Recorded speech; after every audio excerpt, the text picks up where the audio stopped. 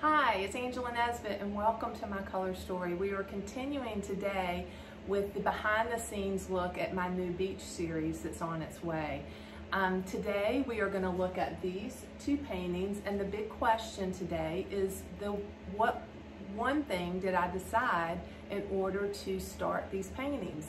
They were easy to get sketched out and to come up with that inspiration, but then it was like, what's next? So here we are deciding one big thing, and then that will help me decide the rest of the decisions I need to make to get the underpaintings and get these paintings started.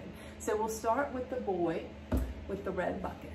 So the first decision I had to make with him was I made the decision of the red bucket.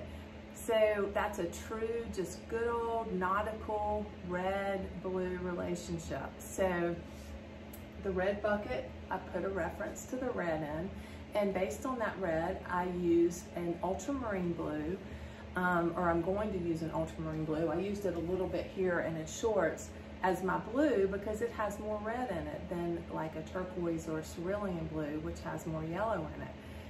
So based on that, my underpainting that will go under the reference to water ended up being an orange red based on that ultramarine blue. So I put that in.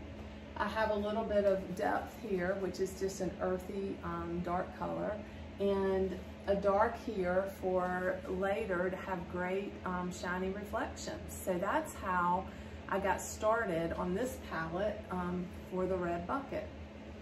The girls are very, very different. For this one, I decided to use three.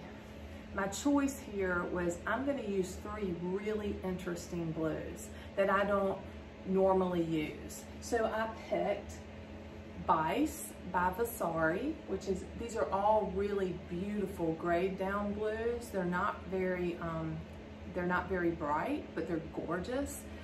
A blue ochre that's made by Robert Doak, and he no longer makes paint, unfortunately, but I have a lot of his paints, so I've continued to use them. And a bright linen by Charvin. So based on these blues, they're all grayed down. I was able to determine that my underpainting here was going to be an orange, which is the complement, but I needed it to be more of an earthy, grayed down, not super bright orange. So I picked a transparent earth orange, and that's what this color here is. I went ahead and just put some depth in here, and also popped in a little bit of one of the blues just so that the next pass I'll kind of have that visual.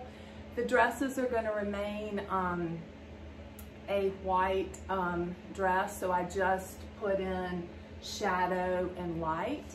And again, I put in a dark band here so I'll have great reflections on my final passes. So that's how I decided how to get these two started. I'm going to do a mixing demo over in Angela's Color Story on Facebook, so join us there on those blues. So if you want to get an up close and personal on those, join us there, and continue making that one big decision for your next paintings. And I'd love to hear about how this might help in your decision-making process and get you going in your next painting. So please share, and have a great week, and take care.